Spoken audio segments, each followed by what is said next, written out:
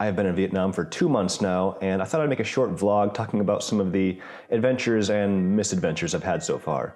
Now, I'm not an expert traveler, so if you're looking for a video like that, this is not it. This is my own personal thoughts, and I wanted to make something as more of a memento for myself that I can look back on in the future and maybe cringe at. These are just my thoughts on what it's been like for me in Vietnam so far.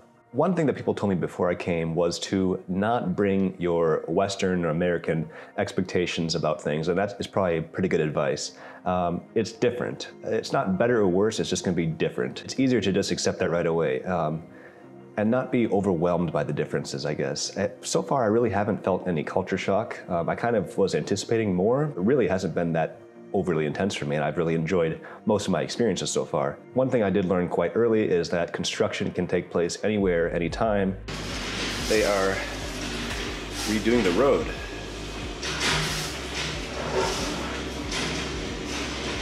And it's 4 in the morning.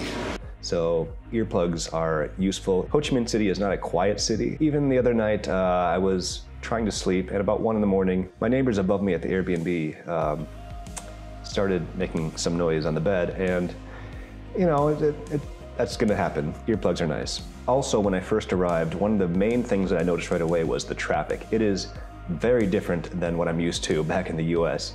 Obviously, it's a lot more bikes here than cars, and besides that, the way the traffic flows was very confusing to me at first. I didn't realize how this was going. Every bike's going in and out. If you see any roundabouts, it just looked like complete chaos. And I've tried to ride a bike once. It hasn't gone well yet. So I have not ridden a motorbike yet here in Vietnam, but I'm going to try this today with my friend Michael, and he gave me a whole 30-second instruction on how to do this. So that's all you need. That's all I need. Let's see what happens. Let's start going now. Here I go.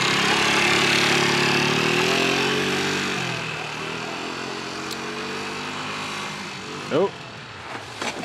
Ooh, shit.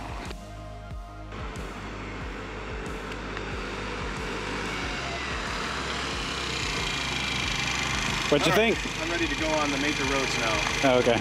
A couple apps that you'll want to have before you can come here are Grab and Gojek. I pretty much only use Grab. You can rent a bike to go halfway across the city for $1 or $2. It's very cheap, very affordable, and it's pretty easy. Just as long as you're not too scared to get on a bike. One other thing that I will point out is I spent some time in Bangkok, and they have Grab there as well. They will not give you helmets in Bangkok, at least from my experience on the couple Grab bikes I had. But every Grab bike I've had here in Vietnam has given me a helmet, so just something to keep in mind.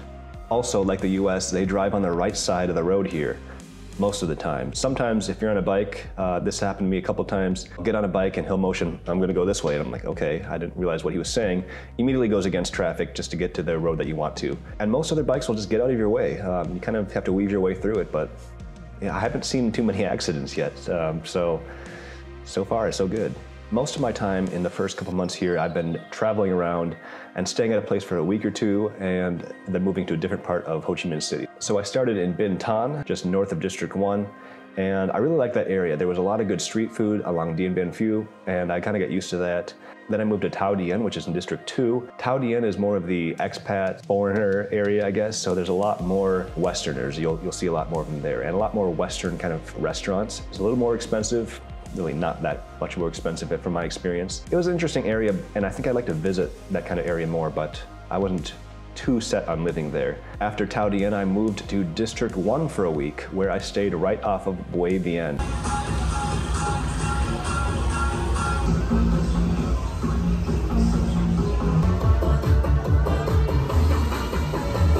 This is the backpacker area, and it can be fun for some people. Maybe I would have enjoyed it more 10 years ago, but it is loud. I swear it is way louder than they allow in the US. The entire street is just bars and clubs playing loud music. When you're living off the street like I was, you could hear the bass shaking the room. So I had the fan, the air conditioning going all the time just to try to drown out some noise. The people that were hosting the Airbnb were very friendly, but I think I'm okay not living near Bui Vien again.